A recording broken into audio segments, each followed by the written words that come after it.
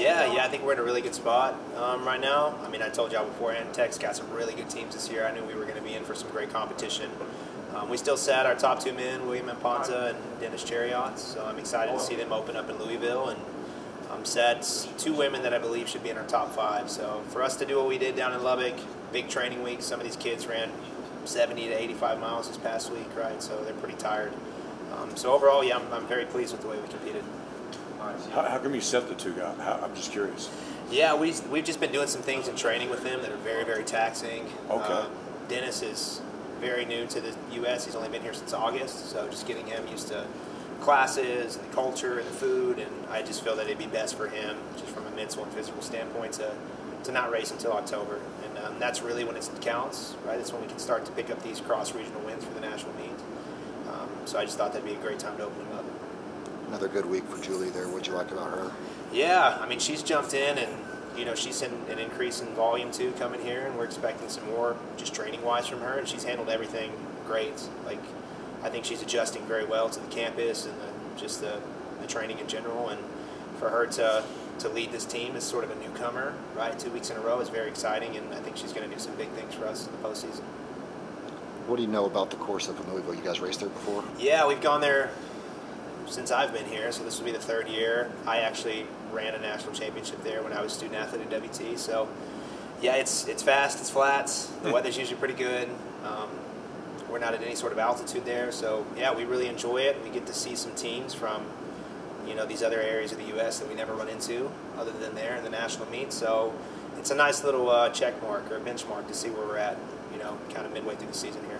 Do you taper a little bit for this one since we do? Yeah, so we'll start to cut back some volume. This week right here will kind of be our last big week, and then we'll start to try to get some legs back under them, right? They're pretty tired right now. They've been hitting it pretty hard. So, yeah, it'll be the first time that we have really a full team out there, fresh legs, and again, that'll give me a good indication of where we're at the moment. So knowing you're bringing back William and stuff this week, will some of the others that have ran well the last week kind of get a down week, or are they all going? They're all going to go up again, yeah.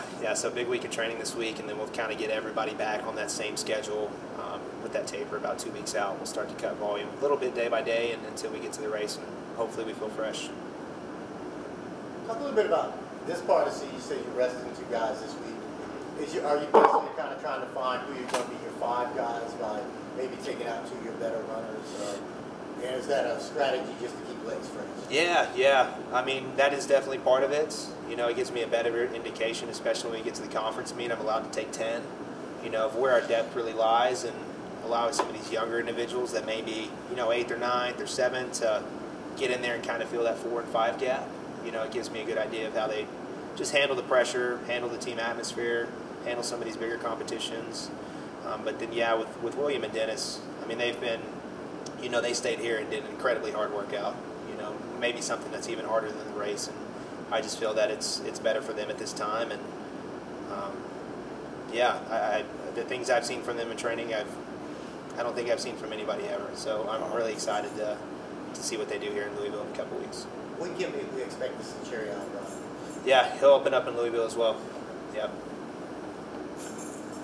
Practices, I'm just curious, the elite level of competition, do they feed off each other? I know everybody's a little different on what they want to pace and things like that, but does it really help you guys? Yeah, it does. So we try to strategically place people in certain groups. Obviously, Dennis and William, they work out a lot together. But yeah, we'll give them specific paces, specific distances, and them really just learning what those things feel like. And we talk a lot about, hey, it's okay to compete with your teammates in practice, but it shouldn't be the emphasis, right? You shouldn't be trying to beat them up too bad. Like, we're very fortunate to have the depth in the group that we do. So just always trying to reinforce like this idea of team. We're here to help each other out. And that can be very difficult, right, when you have a team that's this good and people want to be in the top 3 or the top 5 or the top 7, whatever it is. So just getting them to work with one another, I think, has been really, really beneficial.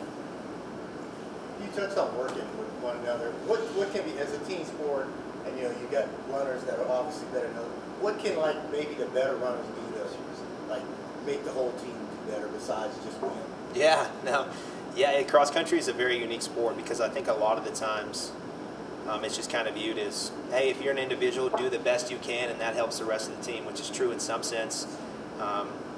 But the way that we run our practices, we split everybody into these specific groups, and you can really feel like the morale out there, right? Like, just because you're not necessarily running in a group with the top individuals, like there's a lot of encouragement going on, because some of these sessions are very grueling and very long, and it's just what's required to run 10K over grass very fast. Like, you just have to do some of this stuff.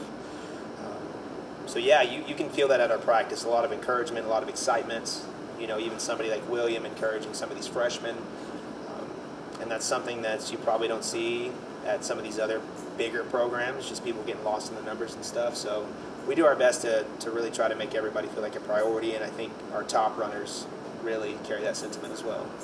Have there been any discussions about bringing back the Stampede when you guys used to host that run here every year? It's been a couple years since you've done it. Yeah, it has. Well, we currently don't have a cross-country course here at WT anymore.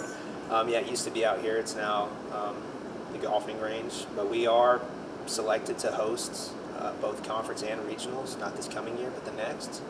So I'm not exactly sure what it's going to look like, where we're going to host it.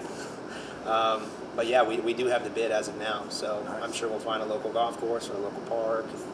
We'll have to talk with the new athletic director and see what that looks like. But yeah, we always enjoy hosting. If we had a space where we could have a home meets more frequently, yeah, I mean, I think it's awesome to bring people up to this area and have them compete against us.